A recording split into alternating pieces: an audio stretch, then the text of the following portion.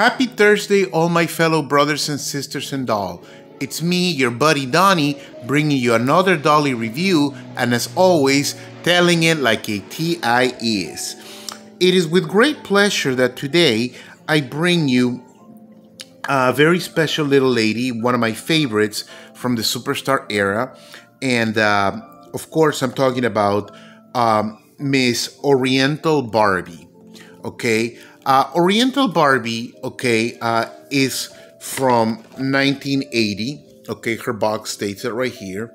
Okay, this doll, what is there not to love about her? I mean, look at that face. She's so pretty. She's so pretty. Okay, and friendly. You know, unlike a lot of today's dolls whose facial expressions, look like they're about to stab you or something.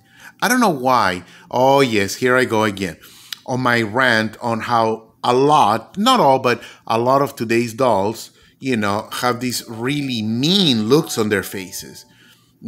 Why? Why are toy companies making dolls that look like could give the children nightmares? This doll, okay, I don't believe would give anybody nightmares because again, she's just pretty. She's pretty. She has a very subtle smile to her face, and I appreciate that. I really do.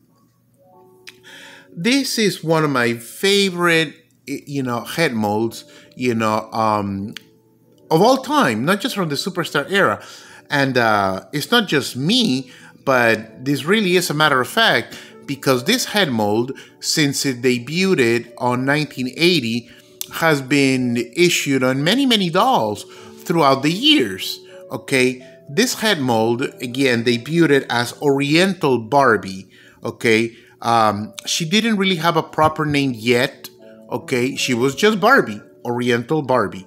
Okay, now my apologies to my dolly friends who happen to be of Asian extraction, because I know that the term Oriental is no longer politically correct to be used for describing people.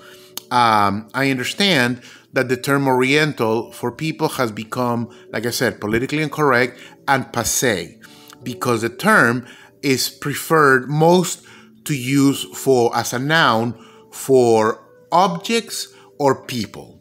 Okay, now this happens to be an object. Okay, but an object that, well, depicts a human being of Asian extraction. So I'm merely referring to her as Oriental Barbie out of accuracy, and I certainly mean no disrespect. Okay, so let me go on. Oriental Barbie, okay, says hello. Okay, meet Barbie from Hong Kong and learn about the Orient. Okay, this dolly, again, is super pretty. Okay, absolutely adorable. I don't particularly collect much of the dolls of the world because, well, they don't really put much to my horn, but I have a few in my collection. I have a few of dolls of the world. Like I said, this little lady debuted in 1980, and this head mold wasn't given a proper name other than Barbie, okay, until 1985, when she was reintroduced, okay, as two separate characters, okay, Tropical Miko, okay, which I shall review in another video, okay, and as Dana Rockers, okay. Now, this head mold, is one of those multi-purpose head molds that Mattel has really gotten their money's worth out of. Because, again, this head mold has been used for many dolls throughout the years to this day, and this head mold has been used to depict not only people of Asian extraction, okay, but she has also been used, okay, to depict other ethnicities, such as the indigenous population of Peru, where I happen to be from. Okay, this head mold has also been used as black, okay, depicting, again, girls of mixed heritage, where maybe the father is black and the mother is Korean, or vice versa. Again, Mattel has really gotten their money's worth out of this head mold, because again, they've used it to this day, and I'm glad they used it, because again, she is so pretty. This little lady, okay, has also had other names throughout the years. In 1985, like I said, she was given Miko and Dana, okay, and later throughout the years in the 90s, she was rechristened as Nikki, okay, Kira, okay, and again, she's had several other names that she's gone by as different characters, but again, the head mold prevails. Now onto the unboxing. Okay, here I'm camping it up. Why I gotta sing? The unboxing. There I go. Dear doll community, let's have a sense of humor, shall we? Don't take ourselves too seriously, especially in these videos, because that we're reviewing dolls. Okay, dolls of all things. We're reviewing dolls, which is campy already. Anyways, this doll, like I said, she's very representative of the Superstar era, with her triangle-shaped box. Okay, and this is one of the last dolls that features this gorgeous type of artwork style. Come on.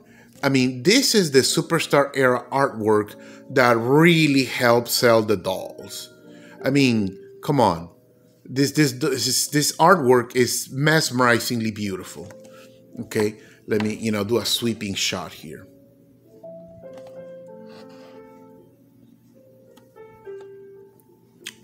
Oriental Barbie, okay, again, she's very representative of the Superstar era. Okay, as you can see here, her outfit, it's one piece dress, solid yellow with orange trim and a red and gold printed jacket, and also she has gold trim around the jacket. She sports the quintessential Superstar era jewelry, her diamond earrings, okay, and of course matching ring, okay. She also brings a clear brown based doll stand with a single leg holder, okay. And she brings also this adorable little fan. It's a cardboard fan, okay, with a gold handle, okay, and that's all she wrote. She doesn't bring anything else. She doesn't bring a brush or a comb or any other hair accessories, okay, and I'm pretty sure of that. Now, it is possible that, considering, see, this is about the only downside of the Superstar era dolls, is that, as you could see, the boxes are very easily accessible, okay.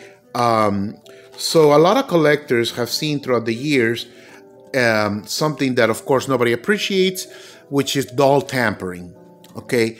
Now, doll tampering is where the water gets really murky, because, again,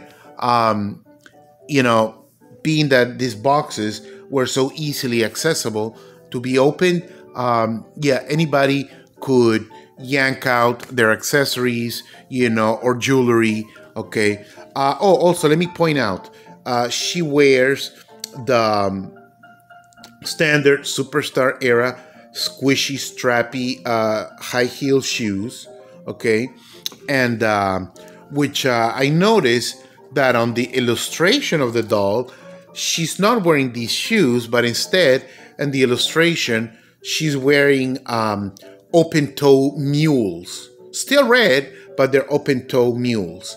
Okay, perhaps the prototype wore the open-toe mules and was given to the artist, okay, who did this beautiful illustration. Again, I thank you all very, very much for stopping by, okay, and watching my Dolly videos, okay. I believe I have taken enough of your time, and I wish you a beautiful Thursday. Thank you all so much for stopping by. Bye-bye for now.